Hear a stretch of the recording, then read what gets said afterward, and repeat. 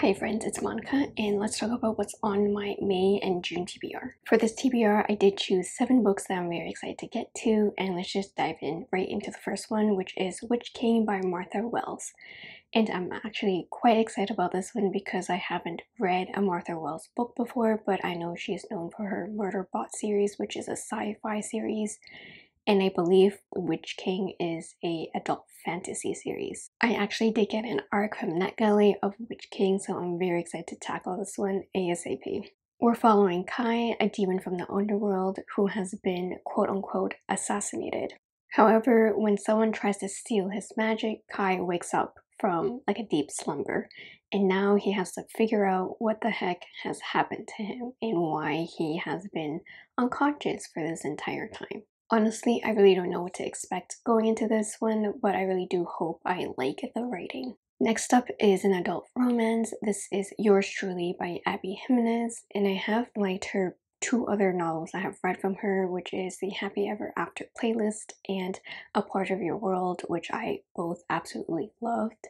This one, we're following a romance and we're centered around 2 doctors who harbors a great dislike for each other, especially for Dr. Brianna Ortiz, who is also recently divorced and also trying to find a kidney for her brother. And well, who do you know is a perfect match for the kidney donation is our love interest, Dr. Jacob Maddox, and Brianna has a love-hate relationship with him, but she may be unable to resist his charms.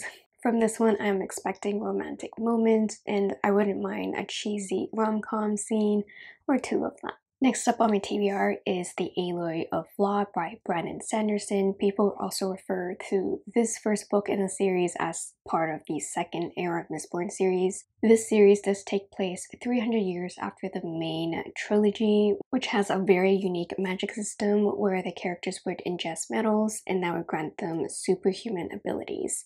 And that same magic system is in The Aloy of Law. I actually don't want to dive too much into the synopsis of this book because I do want to be surprised going into it. I know we're following characters called Wax and Wayne, and it's like a steampunk fantasy setting, and I really do hope that we get some maybe appearances of old characters from the main trilogy. But I am very excited to see how Brandon Sanderson mixes his magical system with more steampunk elements and more guns and stuff, and how that plays out. Next is The Song of Achilles by Madeline Miller, and this is a historical fictional retelling. I did read Circe from the same author, which was not quite up to my taste, and it was a little bit slow moving, that one, but I do think Song of Achilles is more faster and action oriented. Although I am not super familiar with all the details and nuances of Greek mythology, I'm still really excited to get into this one. And in this book, we are following Achilles, who is strong, swift, and beautiful, and no one can really resist him. We also have an exiled prince, Patroclus, and he and Achilles, they form a really tight bond. They're both trained in the arts of war and medicine until the call for a real war comes when Helen of Sparta is kidnapped. So now that we know all that information, I'm actually quite curious to see how the Spartan-Trojan War will now play out. I did choose a book that has been sitting on my shelf for quite some time, and it is Mr. Penumbra's 24-Hour Bookstore by Robin Sloan. When I first did pick up this book, I was thinking a book about a bookstore, and that sounds interesting, and I just picked it up, but now I'm finally getting around to it. We're following Clay Janin, who was working a tech job but now is working the night shift at a bookstore in San Francisco. He quickly finds out that this bookstore is quite strange. Customers come in and they browse around for hours without purchasing anything, and customers also really ask for obscure books. And maybe that there's also a deeper conspiracy going on for eternal life. For Clay himself, he might just find a little bit of romance in there.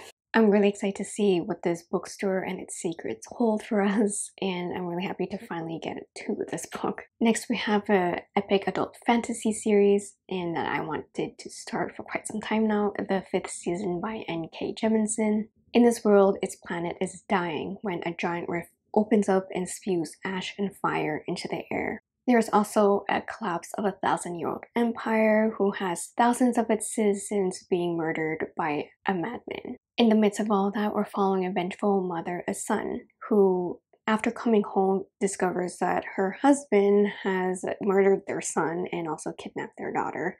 So now she is trekking her way through this deadly land to save her daughter's life. With that kind of synopsis, I'm very, very interested to see how this book will play out. Last but not least is another rom-com, and it is The Unhoneymooners by Christina Lauren.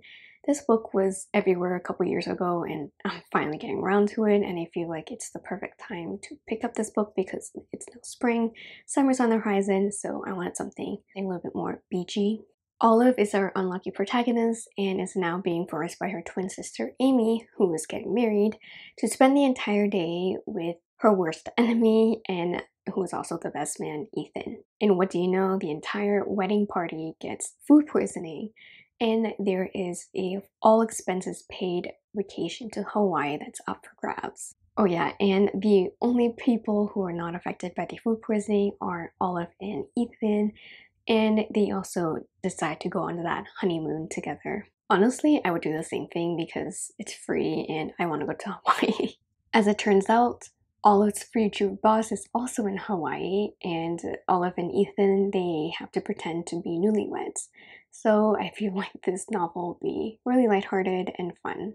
Those were all my hopefuls for both May and June, and I'm hoping to get to all of them. I want to say thank you so much for watching this entire video, and don't forget to give me a huge thumbs up, hit that subscribe button down below, and don't forget to ring the notification bell to not miss any future uploads. And I'll see you all in my next one. Bye!